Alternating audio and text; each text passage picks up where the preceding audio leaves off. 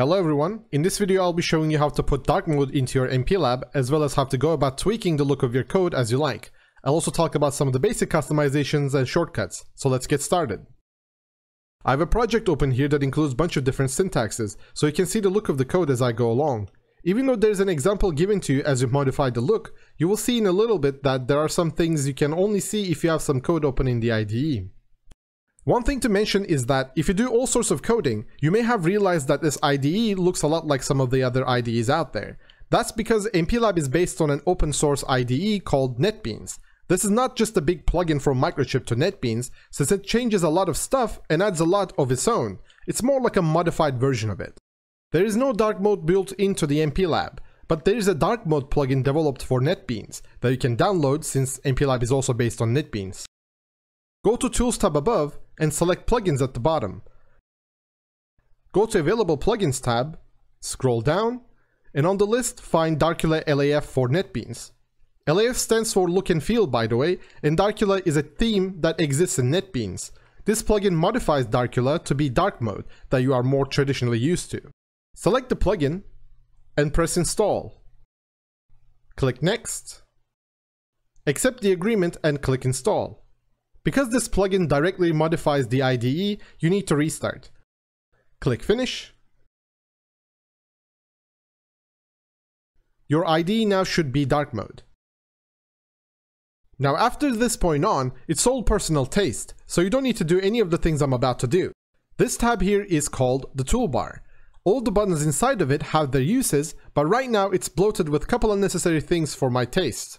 For record, any of the buttons here can also be found on the drop-down menus up above, like for example Build button here. If you go to Production tab, you can see it's also here. So the toolbar is for convenience, so don't worry about removing or adding things too much. Personally, I'll right-click the toolbar and deselect the ones I don't use. How do I? Status Flags, Programming Center, MPLAB Store, MPLAB Discover, Data Visualizer. The rest I find myself using, so I'll keep them. But there is one thing I absolutely recommend doing, which is to select the debugging option. You may not know how to debug yet, but let me tell you that you will be doing that a lot. You can also use the vertical dots on the left of the toolbars to move them around, and even put them to another tab below the others. You can also go to View menu, go to Toolbars option, and select Customize Toolbars. Here you can add many more items as you like by simply dragging them onto a toolbar. I can't explain what each of these do, but for a beginner you will be fine with the current toolbar you have. And if you get better at using the IDE, you will know what to add from this menu, I'm sure. Also, while this page is open, you can drag items from the toolbar to the menu to remove them as well. In fact, I'll remove Misra check button here since I don't use it, and move Debug Project button here to the debug bar on the right.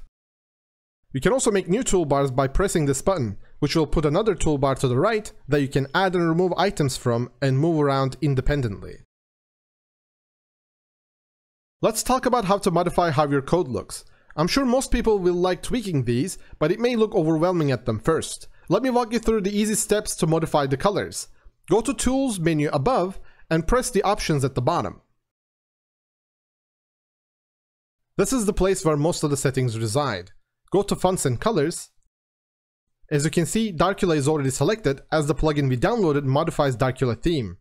For things related to syntax, such as text, can be modified here, while highlight related things like searching for a word or holding and dragging can be modified in the Highlights tab. I can't show you every option, but I'll show you my personal preferences, and the process for everything else you want to change will be the same. You also get an example code below, but like I said before, it doesn't show everything, so preferably have some code open on the side. You can download the code on my screen from the description below. It doesn't show every syntax, but if you are a beginner, it should be fine for following along. You can just drag the file onto your code screen to open it. The language we'll be using is C, which is the best compromise between being basic enough to have control over your code and optimizations, while also being high level enough to code complicated programs without it being a mess. It's about in between assembly and things like C++ or Java. That's also why it is the most used language for microcontrollers in general.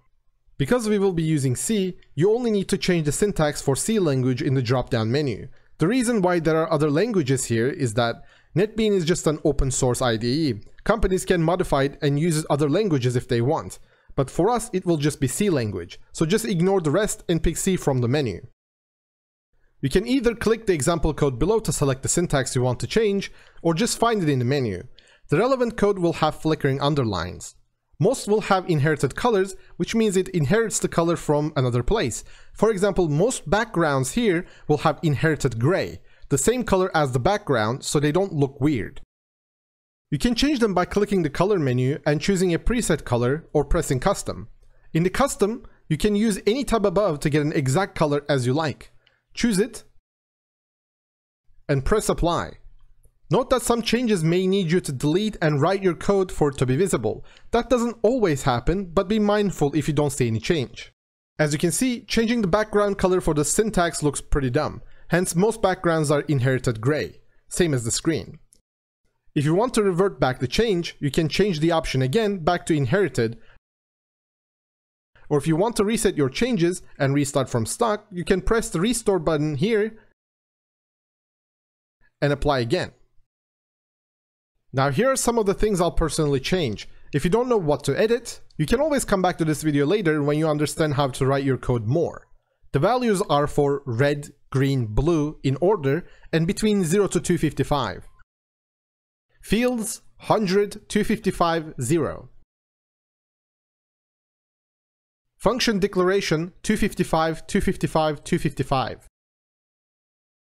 Function usage 255, 255, 255. Identifier 200, 200, 200.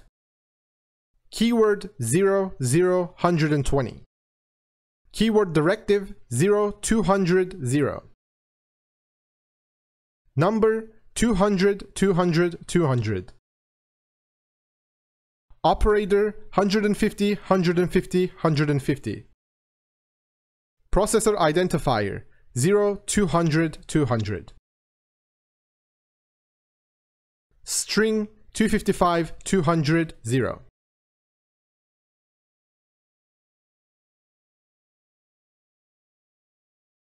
There are two main types of files you're going to be dealing with, .c files and .h files. .c stands for C language, while .h stands for header files. We'll use header files to organize our codes, but they use the exact same language as the .c files, so don't be scared. But even though they use the C language, header files have their own syntax menu in the settings. But because they use the exact same language, I'll just apply the same settings on this menu as well, so I'll just skip forward. For other changes, one thing I definitely suggest changing is, well, check this out. If I click a text, it gets highlighted in an obnoxious color each time. This happens to find the variables that are named the same, but the color in my opinion sucks. I'll use this as an example to show you how to find an option that you don't know the name of. You can see its color, and you can scroll down until you see this particular color on the right side as well. But something like this is either gonna be a background or a highlight color. You may guess that it is a highlight one, but it is actually a background one. It's called mark occurrences. And you can say the background color of the syntax is the same as the highlights color. This is a giveaway that the syntax options color may be the one you're looking for. I personally don't like this highlight, and you can press Ctrl F to search for these words if you want, so I'll remove this by selecting it the same color as the main screen, which is inherited at the bottom of the list. And as you can see, you don't see it anymore. But if you want this feature on, you can choose another color to your liking. Don't forget that you can reduce the alpha value, which is opacity for the color, to make it blend more too. I'll show you a couple of interesting things that you can change as well. You can change the white space if you feel fancy, which pretty much changes the indentation colors. Or if you go to highlighting tab, you can change highlight caret row. Be careful that it's the background you need to change for an option like this, because it doesn't cover the text in front of it, but instead changes its background. As you can see, it changes the highlight of the selected row from your cursor. I know that some people like changing this option. I'll put it back since I like the original. You can experiment with these as you learn to write your code in the future. You can even change the selected text option, which as you can see is normally blue. But I like it as gray more, so I'll change it to 80, 80, 80.